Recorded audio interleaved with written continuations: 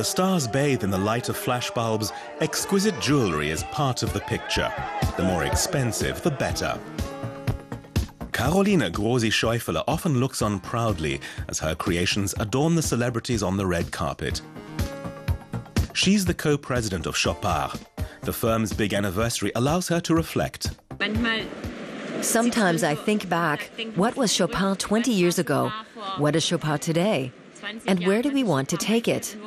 And then, of course, one is proud that it's still a family business and that the trademark has become known all over the world.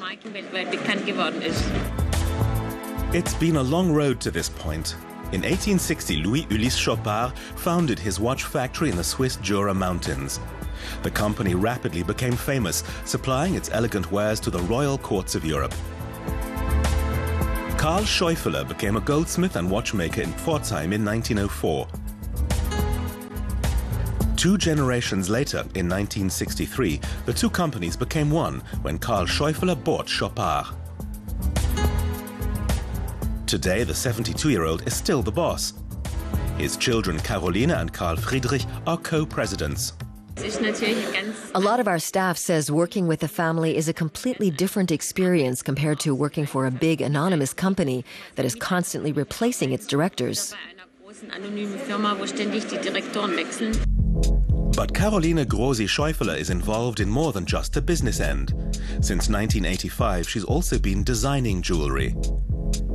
Today, Chopard is a global concern, employing 1,700 people in 124 countries and producing 75,000 watches and pieces of jewelry each year.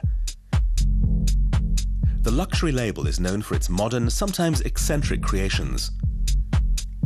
Chopard celebrated its birthday by releasing an animal collection comprising 150 unique one-off items.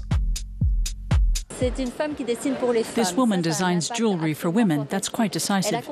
She understood rapidly that cool, sleek, and traditional jewelry is not much fun. So instead, she began creating with colors, space, and lots of imagination. And in such a glamorous business, inevitably she's often in the limelight herself. She's now on first-name terms with stars and royalty, and is likewise a target for the photographers.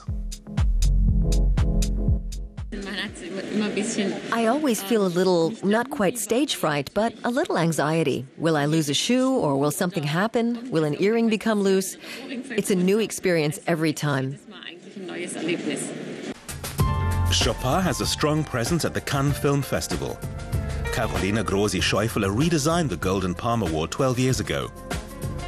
And since 2001, the luxury label has awarded its own prize, the Trophée Chopard for young actors. For this and other events, the stars are generously draped with valuable jewelry.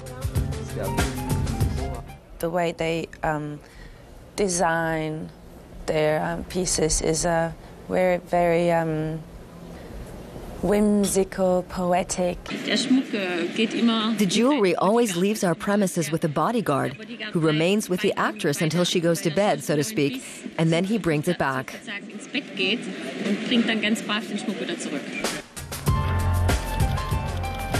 Caroline Grosi-Scheufele could tell plenty of anecdotes, but the discreet executive prefers to work, sometimes on the red carpet as well.